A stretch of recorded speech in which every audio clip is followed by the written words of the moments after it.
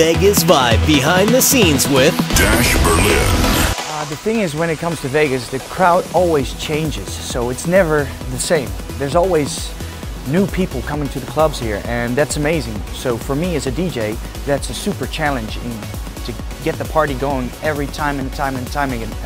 And again, I really get moved because when everything falls into place, it seems like you get kind of a shock.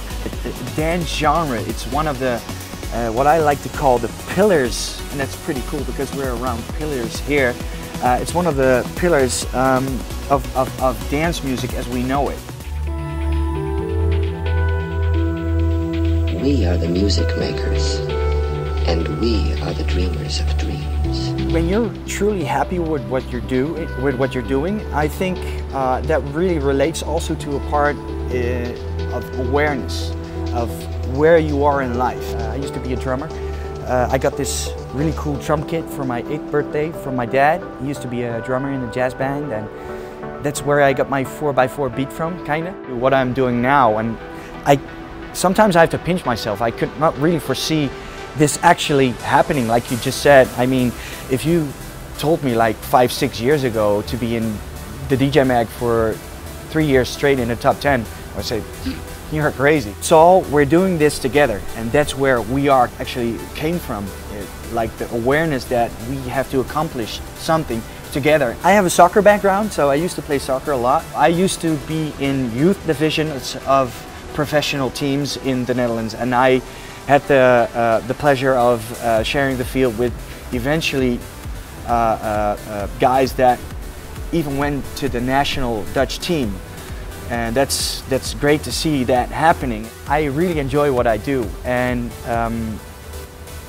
I just want to give it all I can every single show, and I'm there for the fans 100%, and before the show, at the show, after the show. Hi, I'm Dash Berlin, and you're watching Vegas Vibe.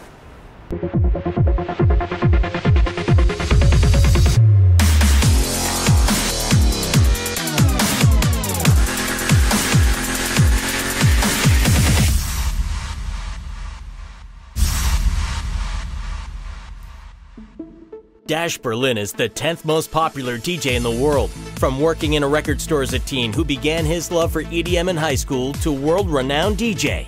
Get to know Dash Berlin, a marquee day and nightclub resident.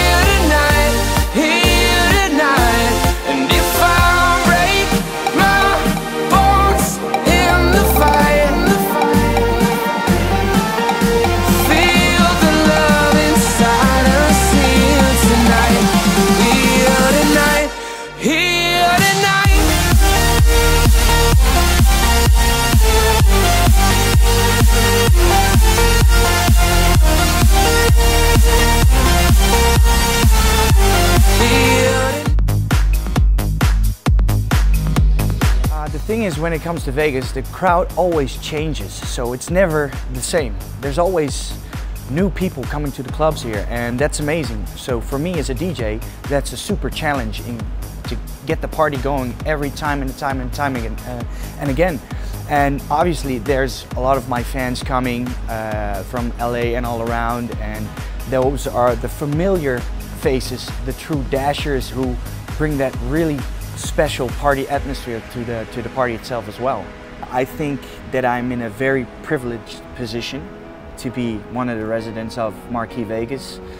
I think I'm really privileged in traveling all over the world, meeting so many new faces, getting to know a lot of cultures, but also seeing familiar faces as well. I think when it comes to DJing, you should really be able to read the crowd in what they want. Obviously, when I DJ, I play a lot of my own productions, remixes, dash-ups, that's the way I like to call my mashups. But still be able to surprise here and there. But nowadays it's also really important to produce music. So in that whole process, you should also be on the lookout of new plugins, new ways of producing music, new sounds, so on, so on. So actually it's kind of a whole artist thing which combines DJing and producing at the same time.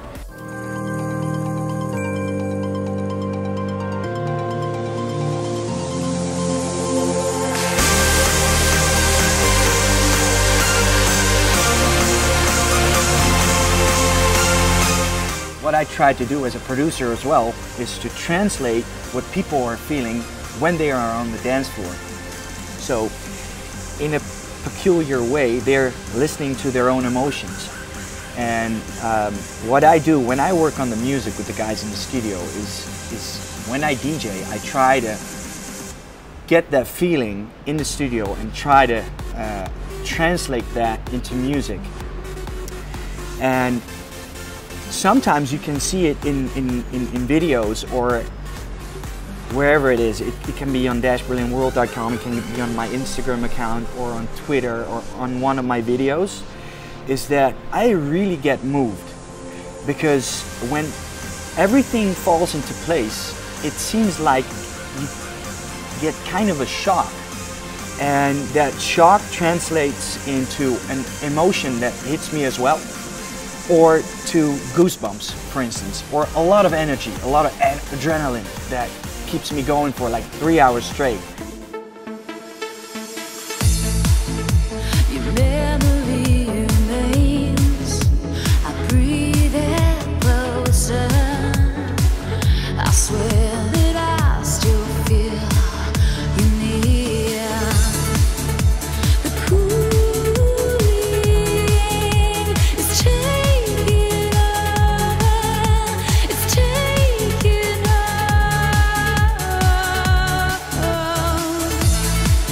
So far away, you're gone so long. Oh, and I'm waiting.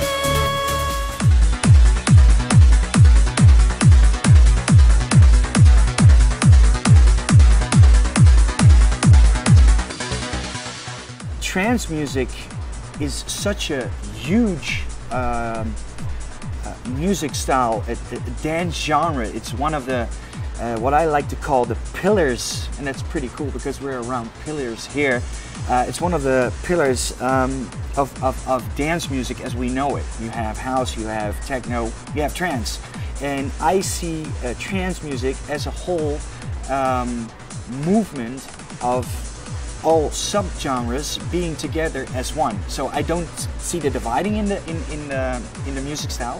I see the whole collection, and that's a lot of melodies, a lot of vocals, and a BPM range which can go from 124 BPMs until even 140, which is super fast, and maybe even over that.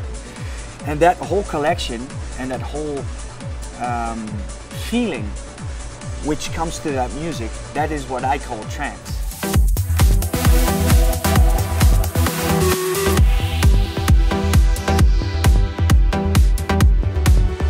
When you're truly happy with what you're doing, I think that really relates also to a part of awareness of where you are in life and how do you react to what you are experiencing in life. I come from a background that I used to sell records, so I was already in kind of a hot zone, so to speak. But I was looking up to a lot of people that I served as a record store clerk, assistant, so to speak.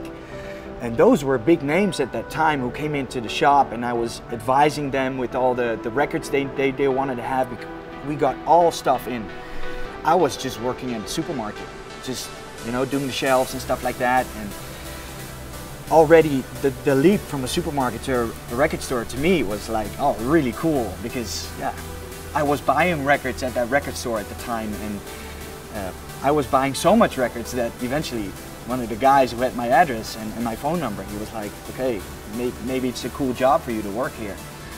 And so it went in steps, and I kind of rolled into something which eventually became Dash Berlin. I didn't see that coming.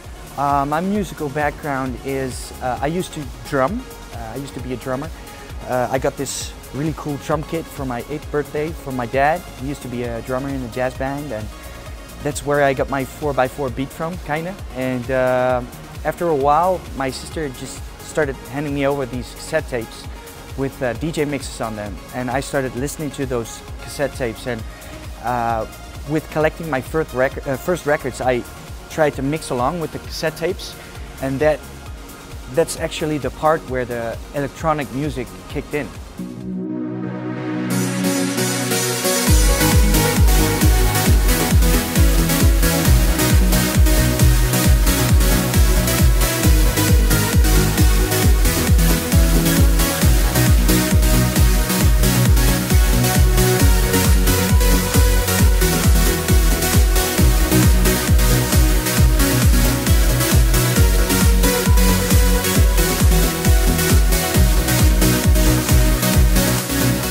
Well, to stay in shape for me, it's well, the shows itself actually are kind of a workout. But besides that, I like to do Bikram yoga. I started doing that about 2 years ago, and before that, I used to do a lot of cardio, fitness, running.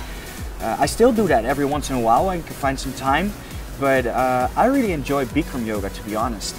It's kind of a long run because when you do a yoga session, the Bikram yoga session, they're like 1.5 hours, and it's a combination of energy, it's a combination of tranquility, meditation, stretching, fitness basically, and that's all combined together, and that really hits the spot for me.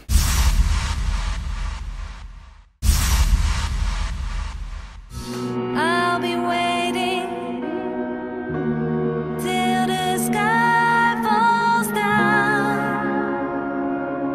Let the rain clouds come.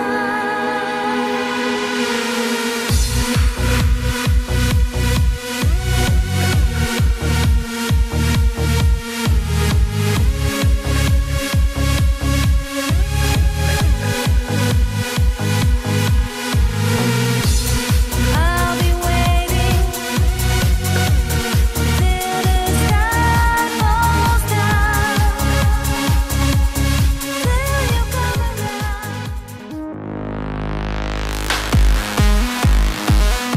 When I lost my job, I started with Dash Berlin. Not a lot of people know that actually that turning point was really the start of Dash Berlin, and Till the Sky Falls Down, that kind of skyrocketed everything. So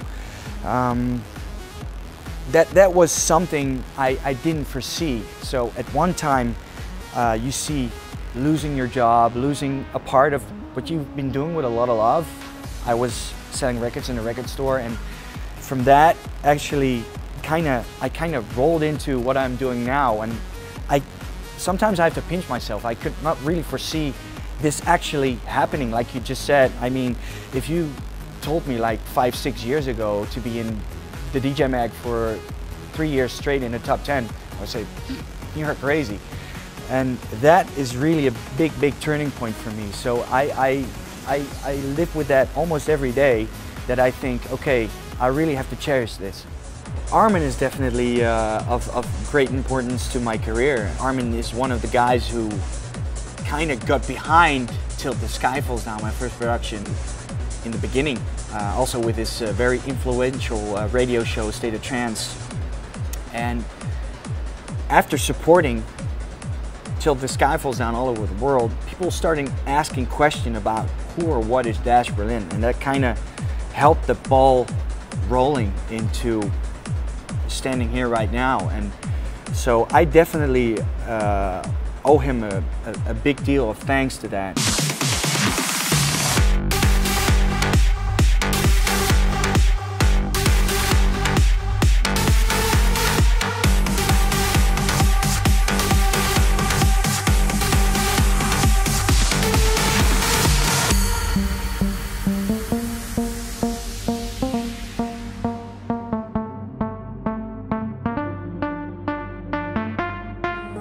And I don't even know how I survived.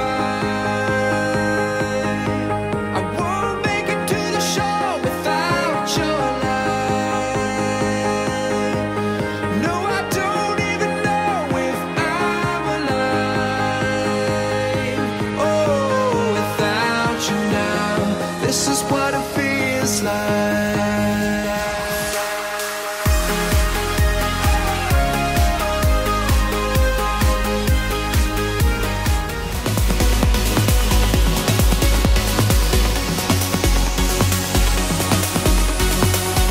We Are is kind of a modular concept in which a lot of people can refer to We Are, because we are helping each other to create something. We can create music, we can create a party.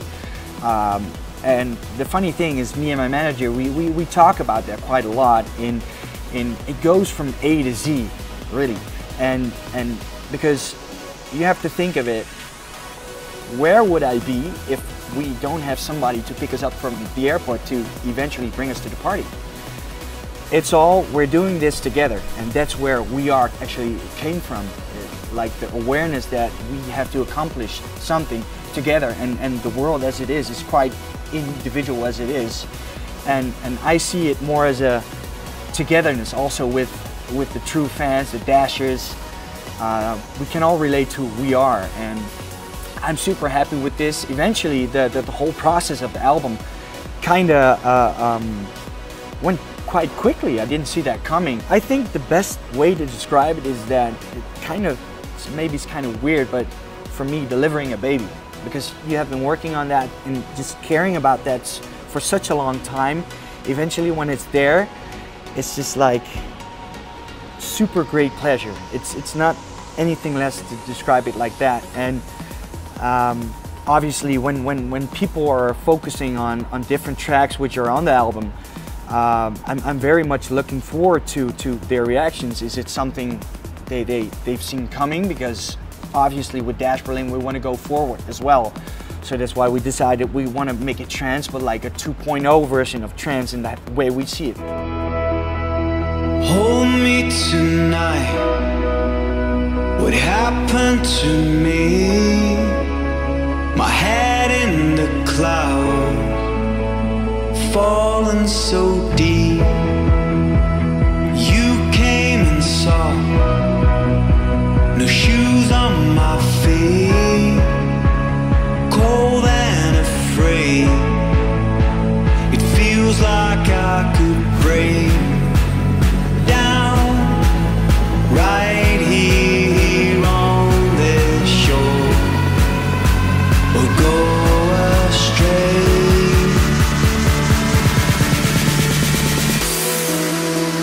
Here I stand, where earth meets water.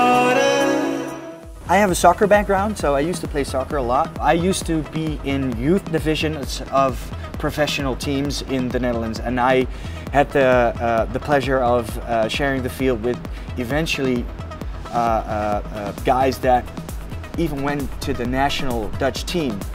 And that's great to see that happening. And in fact, the cool thing is when you compare the dance music industry next to soccer, professional soccer though, you can see a lot of overlap in determination to get somewhere, in just training for something you want to reach. No, for me it's not necessarily training, but it's more like a learning process, or getting myself around a new program or new sounds or new plugins or stuff like that in order to create something.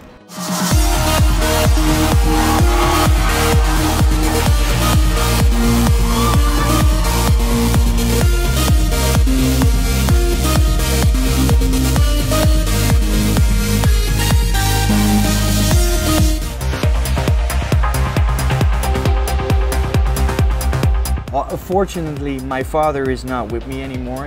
He passed away when I was 15, and I think of him a lot. And I still wear this ring as a replica of a ring he used to wear, which goes on from father to son. My mom, she supports me all the way, and kind of referring back to the story that I used to play soccer. My mom and my dad, they always used to be there for me.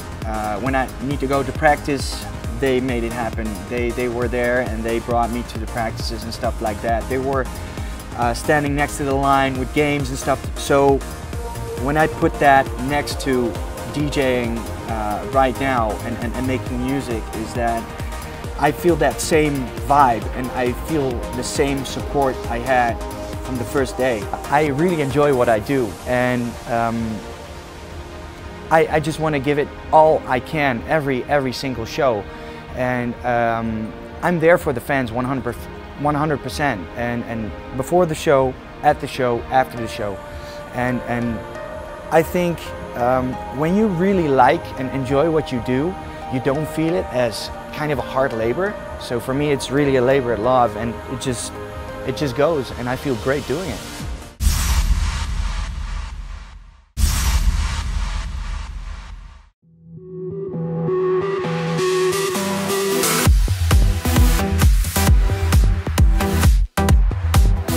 Do I see myself doing this forever? Oh, as long as it goes, really. I mean, all the big guys who started, they are still going at it every weekend, maybe even more.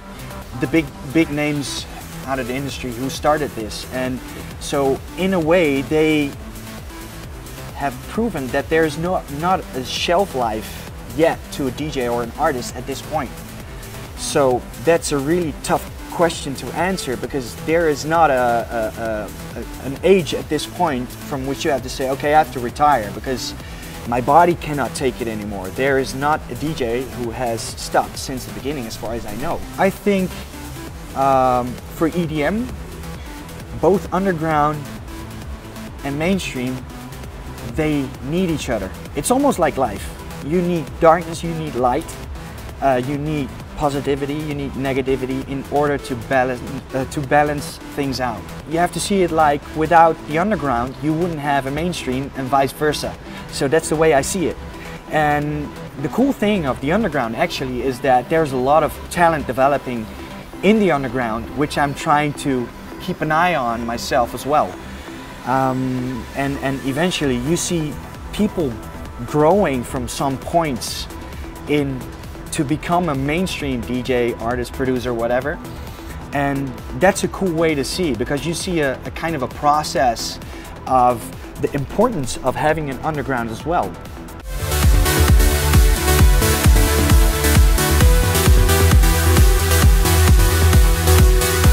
That's a good reference, giving the EDC here in Vegas as a World Cup, actually a final as well, because it was a final. The Insomniac crew who puts those shows together, I mean, it's not a carnival for nothing. It is a carnival. You have all the attractions, you have all the big rides, they are there, and people are using them while enjoying dance music. I mean, it's a win-win. Their reaction to that, and the way they are experiencing music, and the way that comes back to me, that's something I really fuel myself with to make new music. Put your hands together for Dash Berlin.